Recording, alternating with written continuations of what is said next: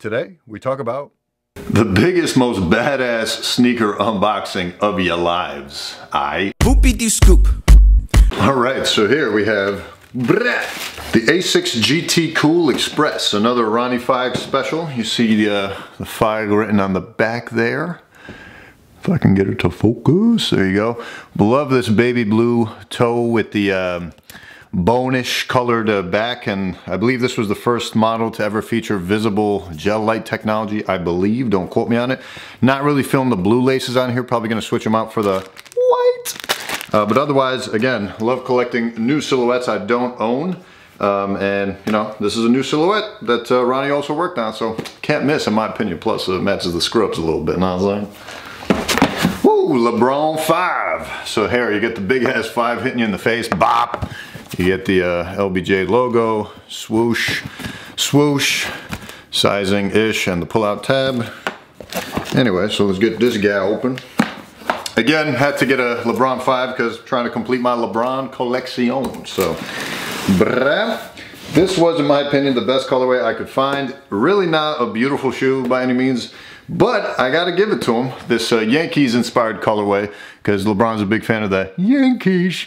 And you get the, you know, classic strap from the olden days of LeBron, the silvery aglets and eyelets. Obviously the Yankee pinstripes with the white and the navy. I think it actually works remarkably well on here. And then it says, interesting, on the back it says New York, New York. Big ups to New York, obviously. And then on the front, his number 23 in that Yankee pinstripe pattern. Not saying, so that's kind of cool. I believe that would stand for Zoom Lebron 5, but who knows. And yeah, overall pretty clean. The other cool thing is came with a dust bag. Again, Yankee pinstripes, Nike, LBJ logo. Pretty cool, pretty cool, pretty premium. Very nice, very nice. Yellow laces as well, or white laces as well, but really feeling the navy on these, so I'm gonna leave them as is. Whew, here we have a New Balance MT 580. So this is the first West NYC boutique collab with New Balance, which I already showed you the first one. This one here, New Balance 580, you get the tag there. West NYC on the back. Really like their logo, actually, very classic appearing. And then this, I forget the name of the guy over at West NYC boutique, but he used the inspiration of like old school 90s outdoorsy gear vibes, like Columbia jackets and whatnot, so you get that pop of purple and teal, turquoise, coupled with that gray, the MB logo there, obviously the tongue 580 logo, and then, you know, New Balance on the back.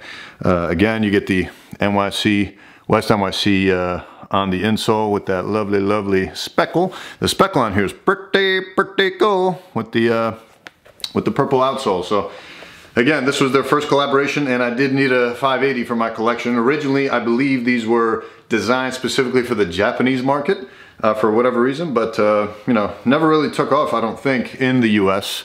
But these collaborations are really what do it for me. And a lot of people are really feeling these. Back when they came out, a lot of, especially New York-based sneakerheads, were all over the shoe. So, excuse me. Glad to have a pair. Also came with these laces, but really not feeling these, so I'm just probably going to leave the teal in there.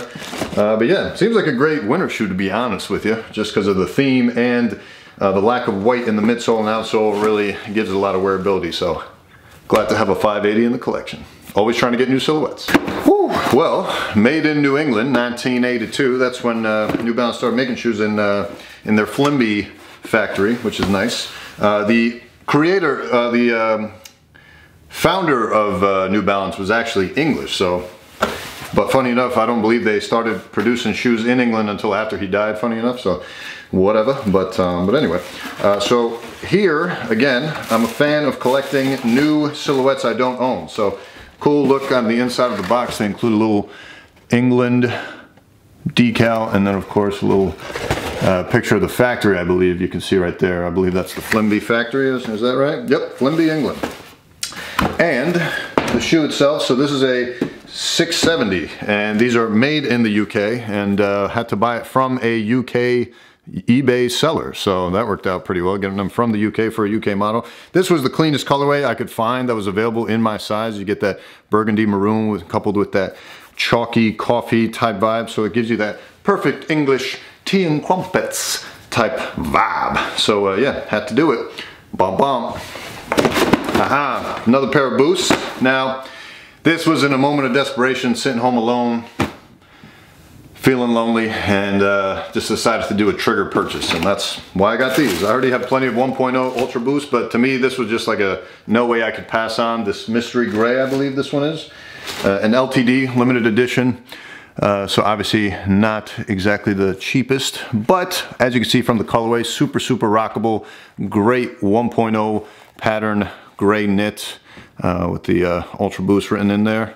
Boom, boom, boom. So yeah, classic, just had to do it. I already have plenty of Ultra Boost, but I feel like this is just so wearable, I had to do it. Whew, another New Balance, baby, 990 gray. And this one is particularly special, and I'll tell you why. So this one was a must cop for the collection. This was my first pair of 990s. Made in America, bada bing, bada boom. So, of course, you get that lovely tag that these come with. And in that classic gray. Why did I go with the classic gray for these? Well, as you may or may not know, this was actually first released back in 1982.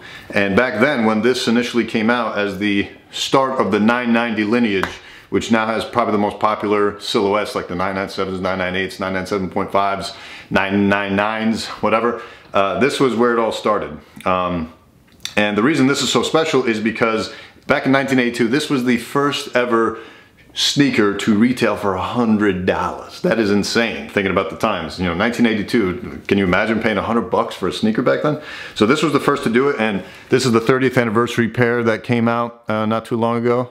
And it includes the 30th anniversary tag with this lovely metal thingamajigger. So glad to have it, and this was a no-brainer. Obviously need a pair of 990s, and in that classic known New Balance gray, so here we is. A classic concepts box, and I'm a sucker for special edition boxes, let alone new silhouettes like I've been mentioning. So as you can see here, you see the concepts logo in there, and then this stack of bills, y'all, which is an ode to the cocaine game, and the size tag is on here somewhere if I can find it. It's very subtle. Ah, there it is. So you can still see the tagging on there, but it's very subtle because it's in gold, which you can kind of see from the sheen. But just to get into it, so you open the box, and here are a pair of Asics gel Respectors. Is that what it's called? Yeah, gel Respectors, and this is so lovely in hand. You get the gum bottom, and then whoops, comes with extra laces. I'm really feeling these white laces. I think they'll help the shoe pop, especially with this midsole. And then of course with the medial side showing the cocaine inspired white. I believe these are 3M at some level. And then a little bit of 3M detailing on this side, I believe, but who cares? I'm not really buy or sell on 3M. And then the green to give an ode to the coca plant. And what else? Oh, and then the red insole, probably to commemorate the drug game. But obviously you get the Concepts logo in there, which is pretty cool. There you go. You can kind of see it there, so that's cool, that's cool. So yeah, really excited about these. The tongue is a nice little suede embossing, which is dope. But yeah, feel like I couldn't pass. New silhouette, don't have the silhouette, crushed it on the colorway, and an amazing box. Shout out to StockX. Whew. So here we have a Zoom Kobe 2 from the Prelude pack. So as I mentioned before, I'm trying to complete my entire Kobe collection since that is my favorite athlete of all time. And I pretty much have all of them except the 81-point game, which I'll wait for. They never actually released to the public in mass, so someday I hope they retro it with some kind of commemoration on some kind of anniversary. But regardless, so that's out of the way. I've got all the other models now, with the exception of the Kobe 2, so here it is. Now the trick was I couldn't find a Kobe 2 in a general release colorway that I really liked, let alone in my size. So I said, you know what? I've got one from the Fade to Black pack. I've got OGs of the rest, with the exception of the Kobe 5, which is a Nike ID I did, but that's fine with me because that was a special time for me and whatever, we're not talking about that right now. Anyway, I figured, you know what, why not get one from the Prelude pack, let alone the fact that this is the prettiest of the Prelude pack. Let me demonstrate. Shout out to StockX again. Dude, they absolutely crushed it. I really don't like the rest of the Prelude pack. It just looks like super preschool, you know, fancy color, look at me type stuff. But this one, they crushed. It's a subtle marble gray everywhere, which really shines. Outsole, fire, fire, fire. Gold hints airwear. Gold trim on the swoosh with that lovely white. And then you get the little Dubray with the Kobe symbol. The tongue, you see it says Kobe. And then the shoelaces, very, very dope. Love this pattern here. And then what's the other special thing about this? Oh, it says 24 on the inside here. And then the insole, which is hard to see, but the insole actually has his accomplishments from that season. It says 4 50-point games, and I believe that was all in a row, like 4 games in a row he did that, which was really, really special. Yeah. So I think they absolutely nailed this colorway, and now I own a Kobe 2, and it's the best colorway in my opinion, and I have one member of the Prelude pack, so. All right, another Nike. Now this, ladies and gentlemen, this is the first. Now we had talked about the Epic React, and that's the one that Nike's been pushing with all their promotional material, and that was a really funny commercial with Kevin Hart, by the way. Kobe was in it too, actually. But I figured, you know what, that's fine. I'm all about getting new silhouettes and new technologies for sneakers, just to kind of like document the history of sneaker innovation. But if I really want to do that, I had to pick up a pair of these, because even though they didn't really hype this up too much when they first released, this was the first sneaker with React technology in it. The difference being it's encased in this layer, so you can't really feel it the same way you feel the React on the Epic React. But this was the first colorway of the Hyperdunk 2017 Hyperdunks. I had an original pair that Kobe had heavily promoted back then when he jumped over the Aston Martin. Love those shoes. Actually won my one and only intramural basketball championship in those shoes. But yeah, this is basically an ode to almost like a Kobe 9, because you see the outsole pattern, which almost looks like a Kobe 9, reminiscent of a Kobe 9 outsole, and then the upper also kind of looks like it, except it's this more modern Flyknit construction on it, since Flyknit technology continues to advance. Beautiful, beautiful, beautiful shoe. And yeah, I will definitely look to be playing basketball in these, and I don't know about casual wear with these, but you know, it's an option. Also interesting that they have like this Swedish tongue that has the Hyperdunk logo on it, but whatever. It is what it is. Aha, now we've got the Nike Zoom Vaporfly 4% in the OG colorway. So, beautiful, beautiful shoe. This features Zoom X technology in the midsole, so that's what makes this one special. And this was the general release OG colorway of this shoe, as a commemoration to the more customized pairs that had the swoosh that kind of cut into the midsole and came back up. And that was given specifically to, I believe, 4 marathon runners who attempted to break the 2-hour threshold for a marathon, and they missed it by like literally 2 or 3 minutes, I think.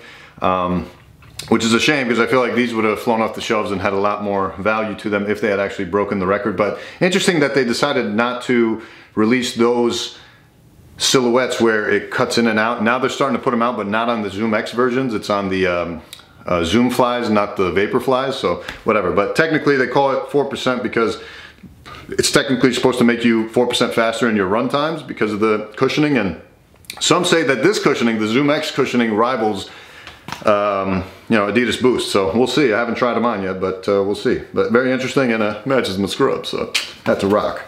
Came with this nice little card as well, giving you all the deets, which is cool, I guess. But yeah, sucks that they didn't set that record. But again, you know, they're pushing those boundaries. Nike's always been pushing those boundaries athletically, so you got to give them props for that. As a company, that's where their strengths are, and they started as a running brand. That's their bread and butter. A running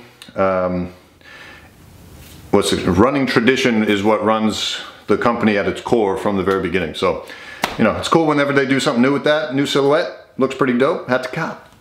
Whew, guys, I am sweating. This is a lot more boxes than I anticipated. I don't know why I waited so long to open these up, just to be dramatic about it. But join me on the next one. I'm going to split these up into separate episodes so that you guys don't get bored, and I can crank out more videos for you. So see you on the next one.